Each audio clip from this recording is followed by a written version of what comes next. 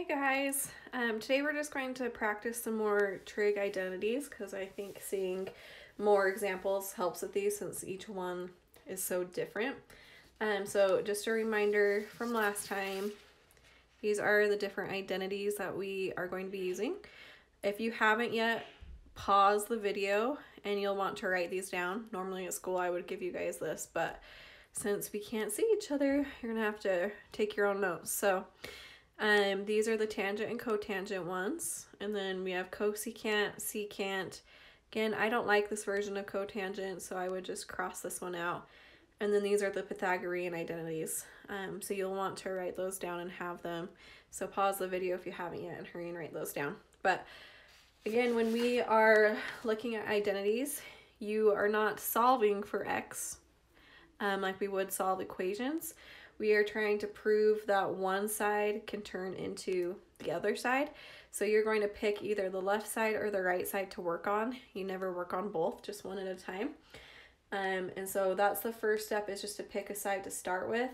I usually pick the more complicated looking side. So like on this example, I'd probably pick this left side to work on and try and turn this left side into that right hand side.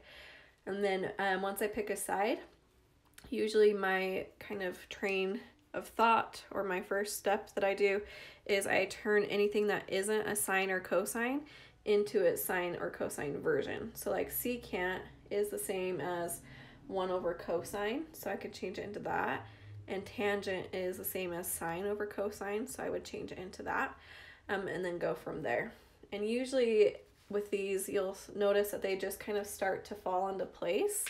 So just kind of get going, even if you're kind of confused or lost, just start working through it, and you'll see it kind of just starts to fall into place, and you'll eventually get to the right answer. So again, on this one, we know secant is the same as 1 over cosine, so I'm going to change it to that. And then tangent is the same as sine over cosine. I'm trying to remember to put my x's on. And then I would just keep the sine here because it's already a sine version. And then you would simplify. So again, we're trying to turn this side into this. We want to turn it into 1 over secant. So if I put this over a 1, we can times these two fractions together. So I get sine times sine, which is sine squared over cosine. And then I have this 1 minus cosine in the front. And then, lucky for us, these are already a common denominator, so we can actually just go ahead and combine these fractions. So I have 1 minus sine squared on the top over cosine. And then, again, a hint, whenever you see a square, that's usually a pretty good sign that you will be using one of your Pythagorean identities. So here we have sine squared plus cosine squared equals 1.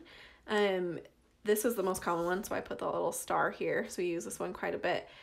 With these identities, you can also rearrange them. So like right here, I have 1 minus sine squared. That's what I'm looking for. But if I take this formula right here and I subtract the sine squared over, I would get cosine squared is equal to 1 minus sine squared. So that's if I minus the sine from each side, the sine squared. And then you could also do it the other way as well. I could minus the cosine squared over, so that I'd have sine squared is equal to 1 minus cosine squared. So that's fair game as well. You can rearrange these. Same with these two identities. I could like move the tangent squared over or move the secant squared over. So you can use those same kind of methods that you would otherwise. So when I see this, that's going to be one of our Pythagorean identities. 1 minus sine squared is equal to cosine squared. Hoping we're doing x, not theta. But then it's over a cosine. So cosine squared divided by cosine, one of those cosines cancels, right? So I'm just left with cosine of x, but we want to turn it into 1 over secant. But remember, cosine and secant are reciprocals of each other. So cosine of x is the same as 1 over secant, or vice versa. Secant is the same as 1 over cosine. And so we got to where we needed to, and we proved the identity. So we're good. Okay, we'll try another one. Okay, on this one, again, I usually try to pick the more complicated version or side. This one looks kind of messy. You've got that lovely fraction. So what I would do is probably pick this side. And if you look at the right side, we have 2 terms over here. Right now, this is only 1 term in 1 fraction. So what I would do is first split these fractions up so that I have 1 over sine plus cosine over sine. And then we have our right side. So again, we're trying to turn it into cosecant plus cotangent. But then if I look at 1 over sine, that is the same as cosecant. And cosine over sine is the same as cotangent. So we actually already have it. We have cosecant plus cotangent. So we're just showing that that left side is the same as that right side, and we're good. So that one was actually a pretty easy one. Okay, let's look at another one. Okay, so on this one, this is definitely the messier looking side. So we're gonna take this left side and try and get it to turn into sine squared. So when you have these kind of messy looking fractions, still approach them the same. I try to turn, again, things into sines and cosines where I can. So secant, I would switch into 1 over cosine. And then we have the sine still. We'll just keep the sine.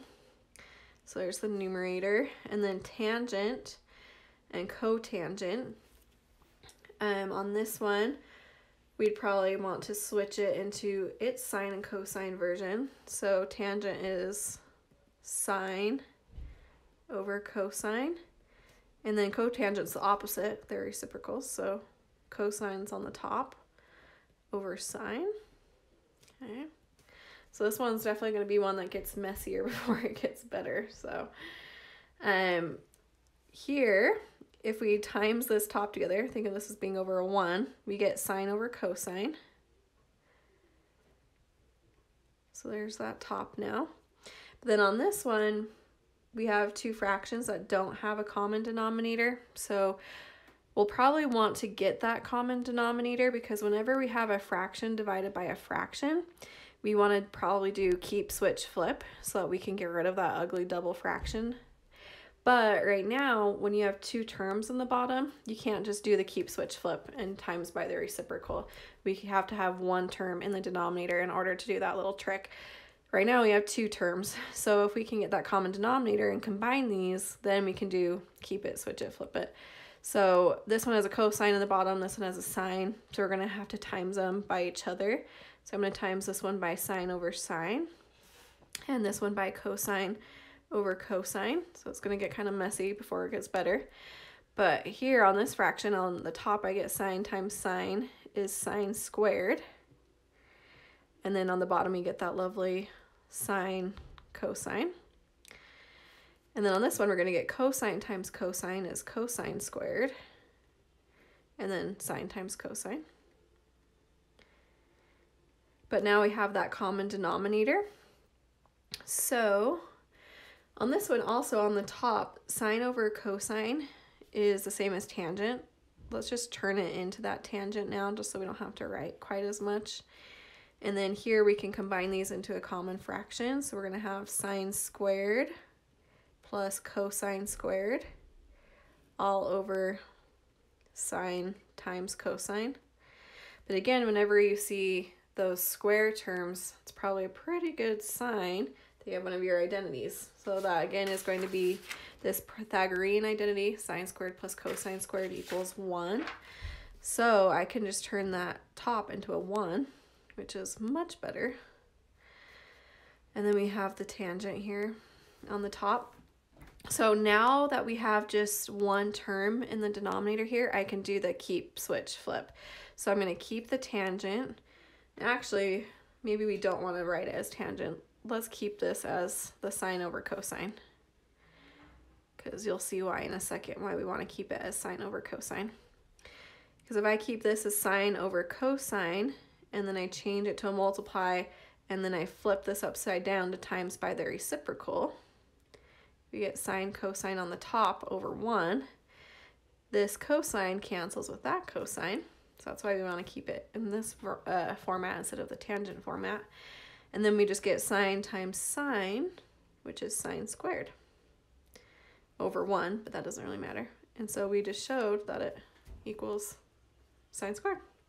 So that one's definitely a messier one when you have these lovely fractions that you have to work with.